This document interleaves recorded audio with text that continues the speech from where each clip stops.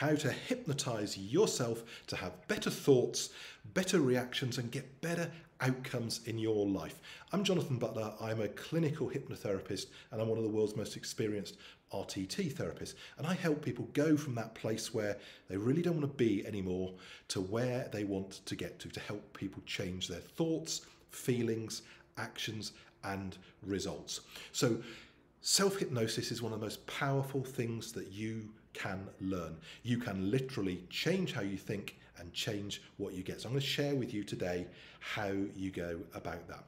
But the first thing I want to share with you is a test to see how receptive you are, how hypnotizable you are. Okay, so I'm going to show you how to do this. Just kind of follow along with me. You might want to come back to this and practice this a few times. But what I'd like you to do first of all is just put your arms straight out in front of you like this. Now I'm going to keep my eyes open because otherwise it'll look a bit weird on the video. But I want you to just gently close your eyes now. And then I want you to just take a few moments just being aware of the weight of your body. Just noticing the connection of your body now, and then just being aware of your breathing. Just notice your breath rising, falling, calming you, relaxing you. And now with your hands out in front of you, I want you to imagine that in your left hand you are holding on to the handle of a bucket. You're holding onto the handle of a bucket, and it's a big red metal bucket. And you're holding that handle now. And then in your right hand, I want you to imagine that you are holding onto the string of a balloon.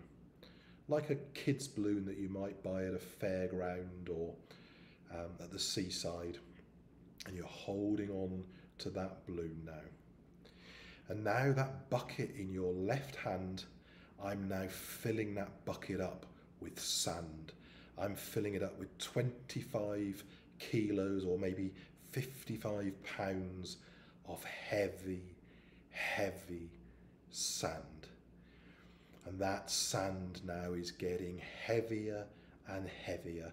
And you can feel that pulling on your arm, pulling on your wrist, getting heavier and heavier. Pulling your wrist down, and as that left hand, as that bucket is getting heavier, in your right hand now I'm pumping that balloon up with industrial helium that's so light it's like it's pulling your arm up on a pulley, on a ratchet. So as the balloon gets lighter, the bucket gets heavier, and now I'm pouring water into that bucket and it's getting even heavier. And now when you're ready, you can just let your hands relax and drop down. Okay, now if you were able to notice that pulling on your arm or that lifting on your arm, that means that you can easily be hypnotized, that you are receptive to suggestion. Because hypnosis is a natural state that we all go into. And whatever stage you've got to in your life, you have been hypnotized before. You may not have known it, but every day of our life we go into hypnotic states at certain times of the day. And when we're children, we spend a lot of time in hypnosis where we are absorbing things. That's why children learn. So you have been hypnotized before.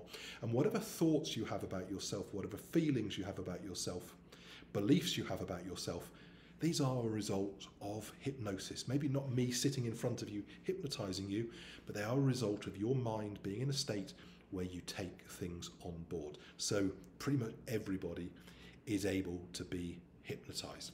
But clearly you have to want to be, okay? You can't be forced to be in hypnosis, certainly not in therapy.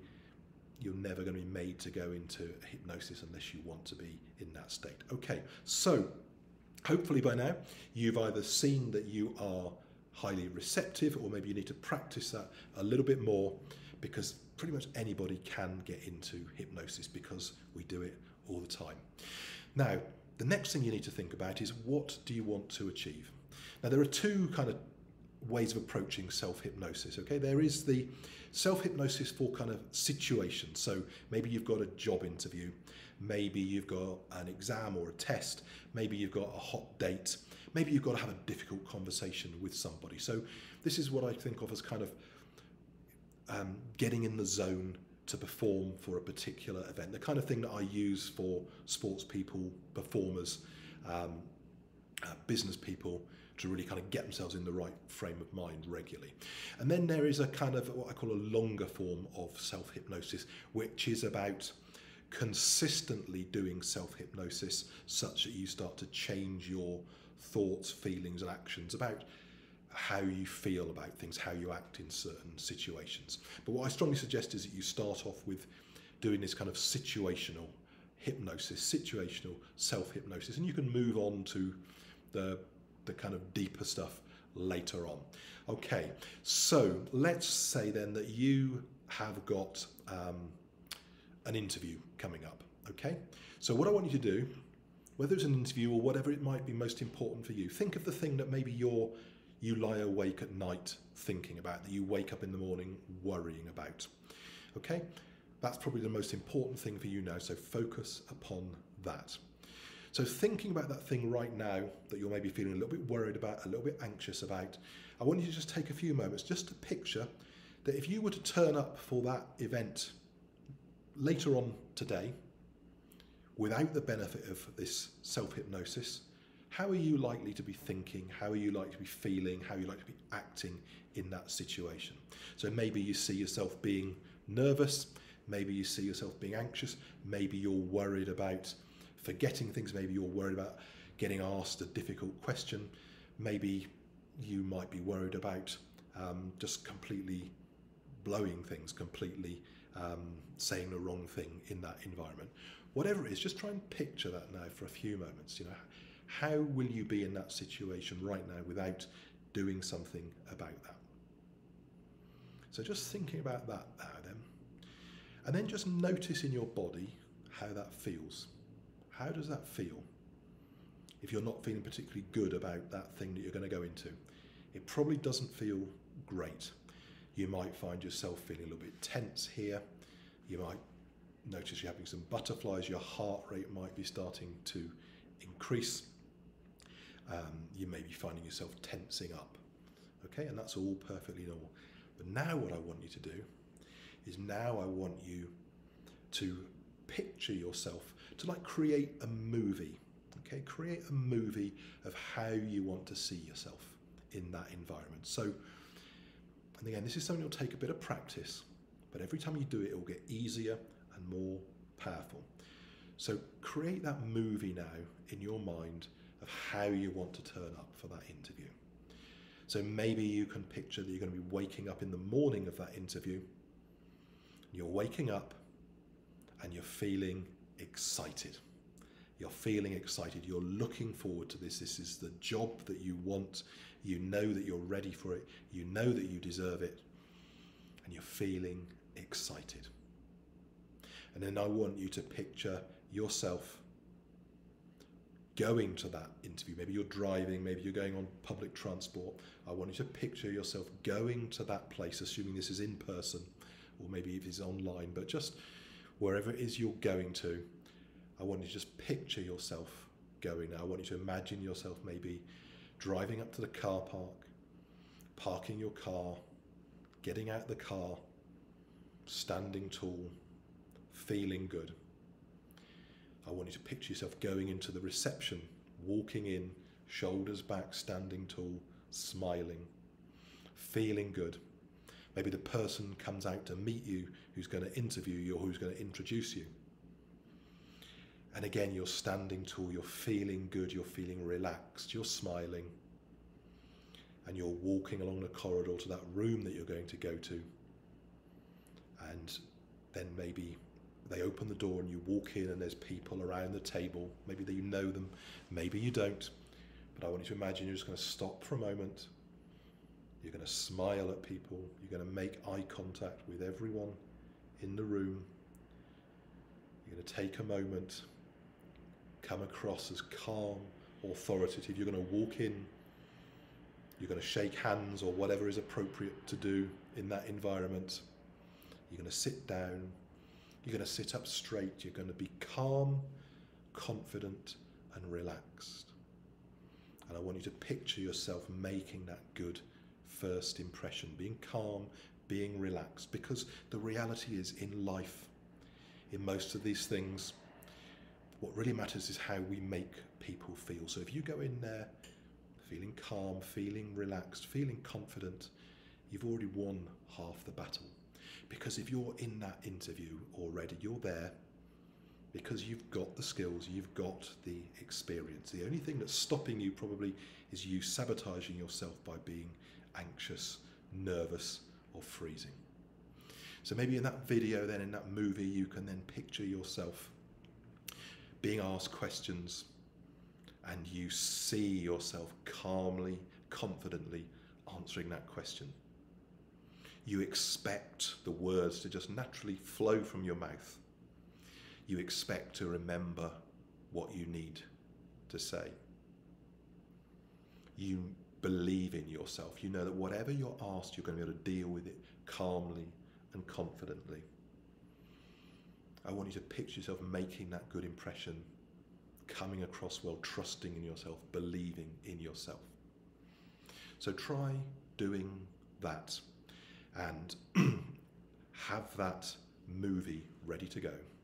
Then what I want you to do is, you can do this in the daytime, but the best time to do this is last thing at night. So let's say you've got that interview tomorrow, or whatever the event is, you've got your movie ready.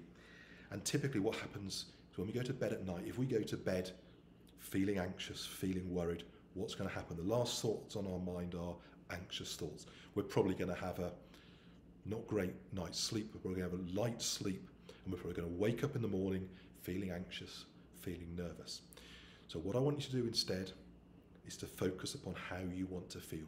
So I want you to be replaying that movie in your mind, the last thing you do at night.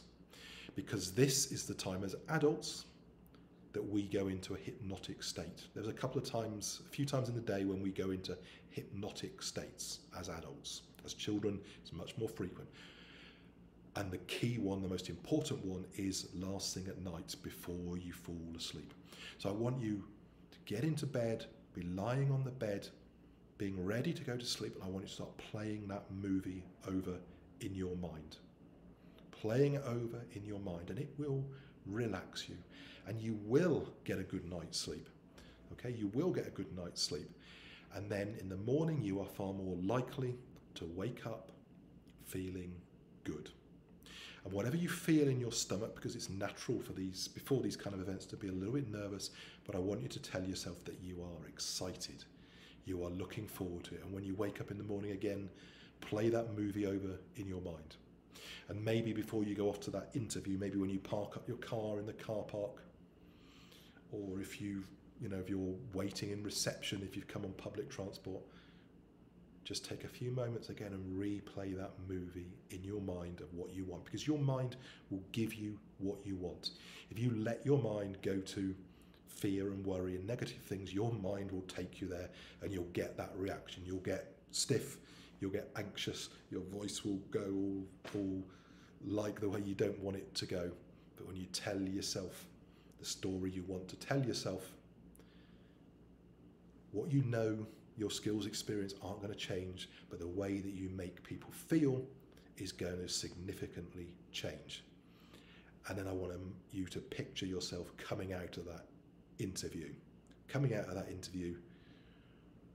knowing that you've made a great impression, knowing that you've done well, knowing that you have actually tapped into the law of attraction, that the people in there are going to be going, that person really made me feel good. I feel good about that person. I feel good about working with them. I feel good about having them on the team. So the more you repeat that, the stronger that will become. And you can take this whole same concept again for other things in your life. Let's say going on a date, sports performance, whatever it may be, doing an exam. You can apply this to all sorts of things. So just to recap, what do you need to do to hypnotize yourself? So the first thing is to Be clear on what you want. What is it you want? Think about what it is you want, not what you don't want, but how do you want to think, feel, and act?